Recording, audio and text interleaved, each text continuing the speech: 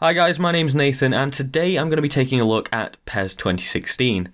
This year's game is certainly an evolution in the series rather than a revolution. Some areas of the game have been changed a bit and polished up, however there are still a lot of silly little errors that detract slightly from the experience. So let's start off by looking at how the game plays. PES 2016 feels good to play and scoring a beautifully crafted goal can be incredibly satisfying.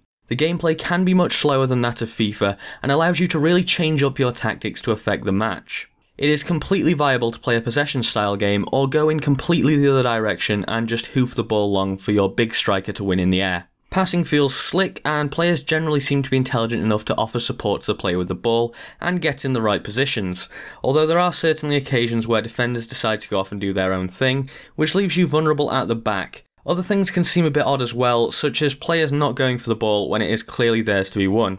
This doesn't happen all that often and doesn't really affect the gameplay too much.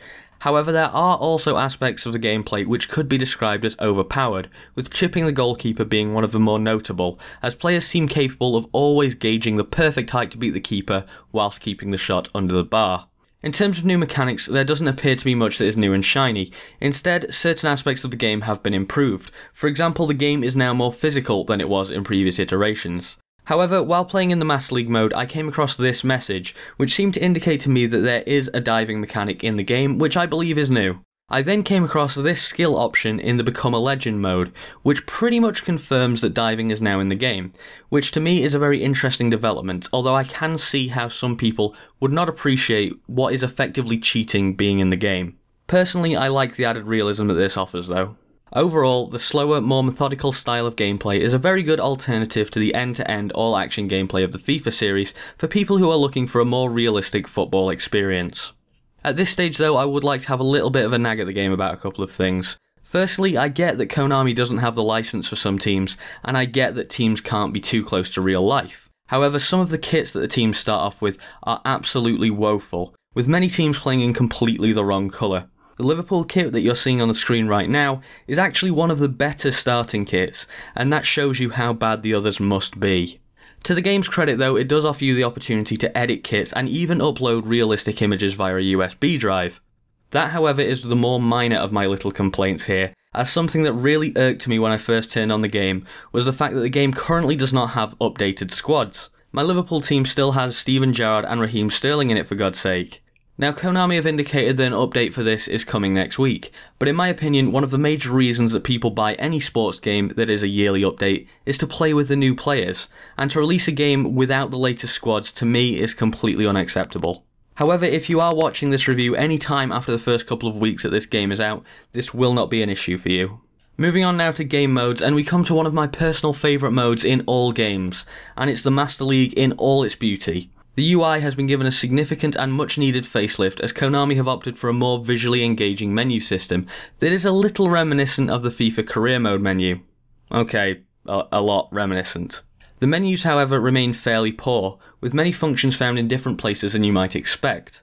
For example, I would personally expect to find the ability to transfer list my players in the negotiations menu rather than under squad list.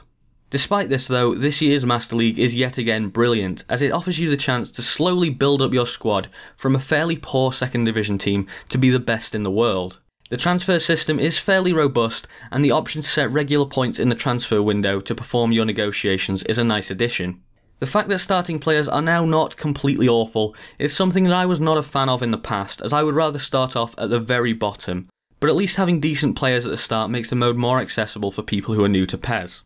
Overall, I have to say I love my time playing Master League, and it's a testament to the mode that I struggle to tear myself away from Master League in order to test other parts of the game for this review. In the end though, I did manage to leave Master League and go on to test the player career mode, and the first thing you notice is the massive amounts of customization available as you are building your pro. The menus are again slightly suspect though, particularly when selecting a hairstyle, as rather than choosing a specific style, you have to go through an initial menu and then through sub-menus to get it just right. Once you've made your pro though, everything is once again pretty damn good. The training menu gives you a choice of how to develop your player, allowing you to cater to your own playstyle. The games themselves are fun to play in, however on higher difficulties the opponent can end up having a massive amount of possession, and my biggest gripe is that there is still no option to simulate the rest of a match once you've been subbed off. One other issue that I personally had was that I created my player as a second striker, and when I got my transfer to Southampton, or Hampshire Red as they're known in the game, they didn't play with anything like that position, and I ended up playing as a centre back, a position for which my overall rating was 43. On the whole though, the mode is fun, and I honestly prefer the more natural player development than the instant increase in points that you get in FIFA for performing certain tasks. Now I quickly want to talk about the online divisions mode, which is basically online seasons from FIFA. However, in FIFA everyone gravitates to the best clubs, aka Real Madrid and Barcelona. In PES though, while these clubs are still the best, you get fewer points if you use them over a lesser team. This is a fantastic system as it means that teams don't need to be balanced, and it makes you think whether you want to use an overpowered team in an attempt to definitely win the game, or get more points by playing with a lower ranked side. In conclusion then, the game can be superb at times, and pretty frustrating at others.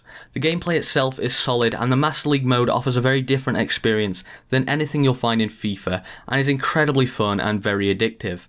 The good points are slightly spoiled by silly little errors that I don't think I would have complained about maybe 2 or 3 years ago, but it's 2015, and if you're leaving things in the game that anyone can see just aren't right, you should be called on it. However, if you can put up with that and you're looking for a more realistic, tactical football game, then this is definitely the game for you. And while I can't see PES overtaking FIFA in terms of sales anytime soon, I am now glad that Pro Evo is now a real alternative for people who have grown tired of FIFA's style. That having been said, even though I will certainly be continuing on with my Master League and player career mode, I will definitely be picking up a copy of FIFA 16 too. So anyway guys, that's about it for this review of PES 2016. If you enjoyed the video or it helped you out at all, please leave a like and subscribe for more reviews of this year's top releases coming soon.